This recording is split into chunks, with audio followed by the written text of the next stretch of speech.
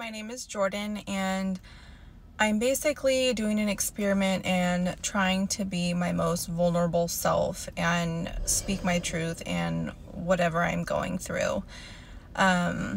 So currently in my life, I recently quit my job because I was basically bullied out of it.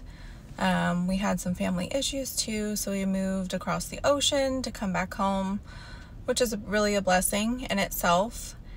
And I'm just trying to work through some problems. Last year at this time, I was probably doing the best I've ever been. I was the absolute best version of myself, and I'm really just trying to get back on track and get to that version of myself, or an upgraded version.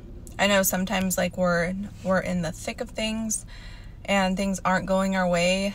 I like to think that it's a blessing in disguise, and I may not see it now, but I know I will see it later.